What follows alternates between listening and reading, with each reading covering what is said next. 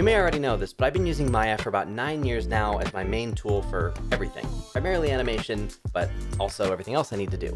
And we did this video once before with Blender, and since then I've been having a blast using both Maya and Blender. Depending on what I'm doing, I'll mix and match and try to come up with fun workflows. But today, we are jumping into Unreal Engine 5. We're gonna open up the Valley of the Ancients project and just play around, see what there is to see, and just get a sense of this whole real-time game engine stuff. I have been living under a rock for the last 2 years as everybody else has been learning Unreal Engine and making all this cool stuff in it, and I don't know how to do any of it. That changes today. If you are as new to this as I am, Unreal Engine 5, you should absolutely watch this video. I'll have a link to this page down below. These are my computer specs, which is a pretty beastly computer, so we're gonna see how this performs on the 3090 and everything else I got going on. But with that, let's dive in. Wow, that looks really good. Jeez. First question, how do I move? Can I move like normal? Hey, yeah, okay. Oh, what did I click? Oh, shoot. Wait, I think you can right mouse click. Oh, I can move like a game. That makes sense in a game engine. Ah, whoa, what the heck? Oh, you click on the camera and you can see through the camera. That's cool. Fire looks great. All right, let's just back. Oh my gosh. Oh my gosh, look how big the world is. Are those like cloud? What are these? Cloud mask gener... Oh, so it's like generating... All right. Oh, look, I can see the end of the world. If I loaded more, I right click, load selected cells. Will that give me more? I can't even imagine having this much geometry in a 3D scene. The fact that it's all like lit and rendering. I mean, I feel like I'm gonna sound like an old man. Like, wow, back in my day. I don't know. Future's now, old man. Any other 3D software would, I feel like, would struggle. I just feel like they're not built for this type of thing. So this is really cool already. I haven't even done anything yet. Let's find out. Oh my God, it worked. Wow. I was kind of thinking like, are these matte paintings? Like these are, oh my God. Oh my God. These are actual assets. Interesting. Because yeah, I guess a matte painting wouldn't make sense. It has to still be in 3D space. So you have like backdrop. Oh, and it shows me where they exist like in the world space. So that must be just like a lower level of detail, or it's not level of detail anymore because Unreal Engine 5. I don't know. It's something like that. Who knows? Let's play. Let's see what happens. All right. Ooh. Ooh, ooh, ooh. This is looking really nice. Look at the little subtle motion of things. Okay. Drone. Gimme.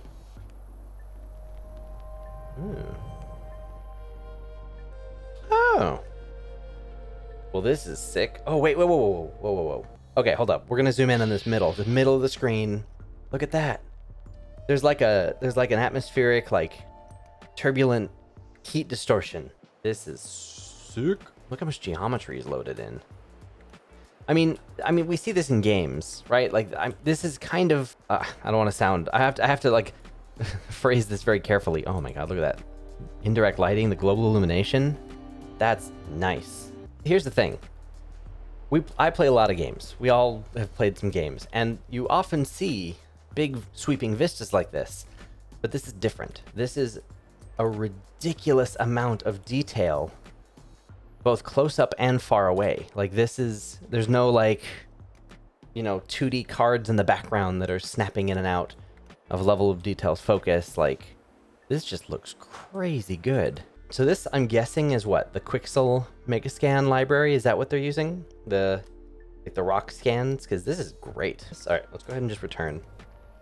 And it says to move, okay. Nice animation. Oh, it's so cool. Again, this is something that people who work in games are probably really used to, but like as someone who's only ever done, like I've only ever learned from like the movie feature pipeline side of things, or even a little bit of TV. You don't make your stuff in your software and then play it at the same time. Like this is so cool. Yes, eject, detach from the player controller. F8, okay. Yeah, okay. Ooh. That's spatial audio though. Wait. Left and right? Oh my God. I don't know if you can hear it in your headphones or your speakers, but like my headphones have all the 3D stuff for their gaming headset. It like absolutely knows where it is, and it gives you the audio spatially like behind and around you, so you can actually edit it. That's crazy. And look at the lighting. Because this is the part of the demo where I go to the dark world, right? 2,000 years later. Okay. That's sick.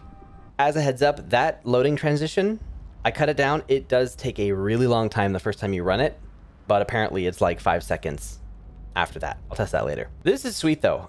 Oh, it's by campfire. Same assets. Interesting. So it actually is the same stuff. Really cool looking. Oh, and I'm running now. Hold to walk.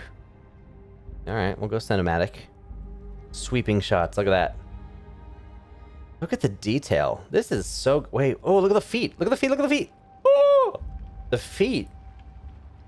I'm looking at the IK right now. Look at where the feet placement is. It knows exactly where the ground is.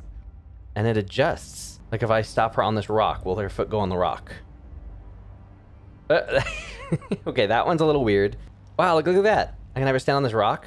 That's so cool. Look at that. That's awesome. Shoot, hold. Oh! Look at that. Hold up. Do you see that like rainbow chromatic aberration? That's sick. The effects on this are...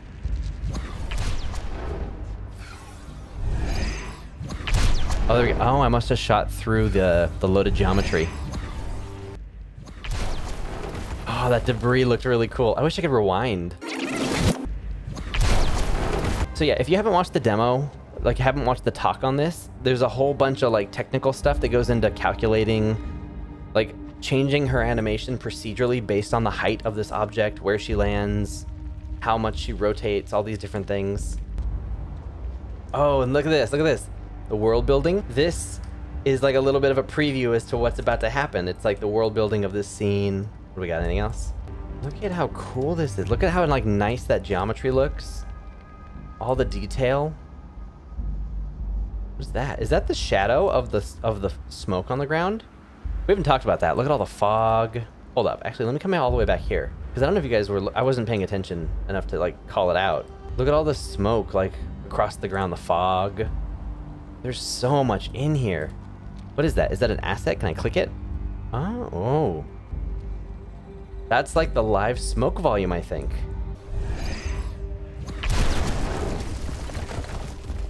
So good. Ah, and there's our friend. All right.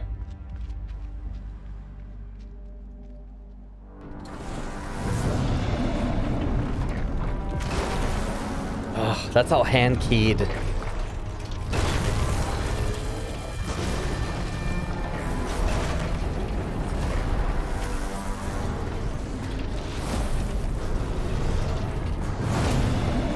That is so cool.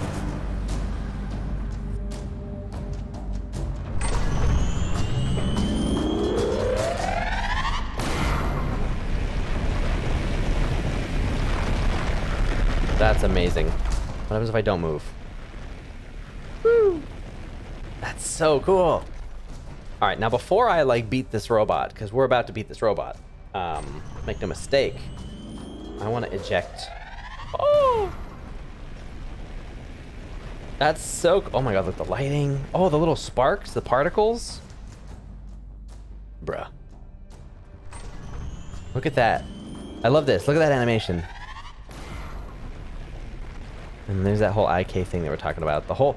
That little lean, right? That whole little lean is procedural. It targets the player's location at the beginning.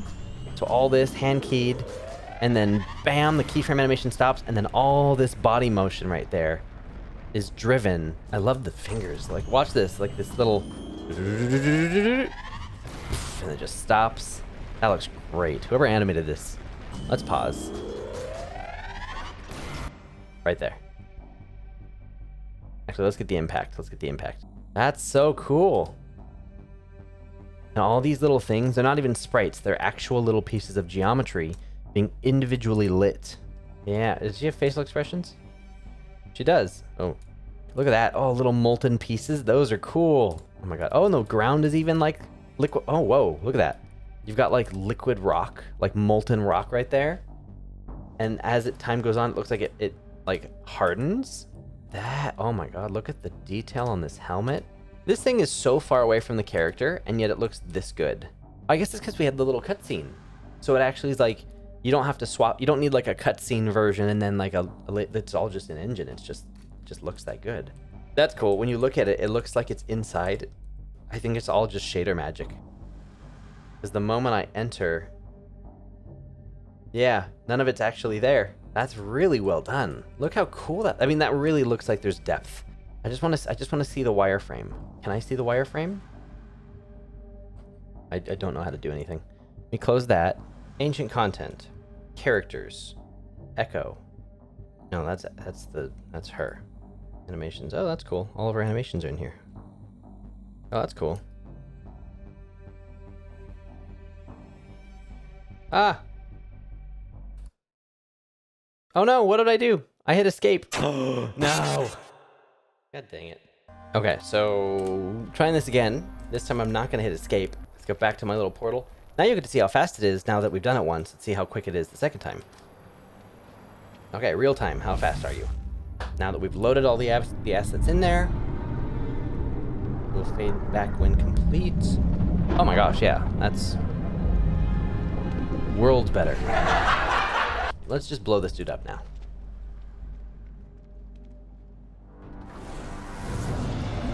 And because I don't want to do the whole thing all over. Oh, wait. Eject. Yes. Look how cool that is. Oh, the little pieces of geometry. Yeah, I'm pausing. Okay, there's little rocks. Oh, the music. It's still going through the whole audio thing, even though I paused it. It'll probably get quiet after a minute. Look at that. There's little bits of geometry actually bouncing off of him. It's a real physics simulation. Oh my god. Did you see that? These little rocks and these little pebbles? Now that might be like, oh yeah, it's a physics simulation, like, no big deal. Like, do you realize, like, we're supposed to be in the camera right now. I'm supposed to be looking at his feet.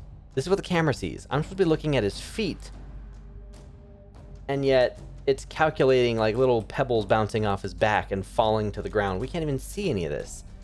Okay, so look at that. That is like it looks like a 2D smoke asset. I think it might be a 2D smoke asset, but it's existing layered in 3D with other smoke assets that make it feel bigger. But you can see as I move around, it's sort of like a card. There's like motion in here.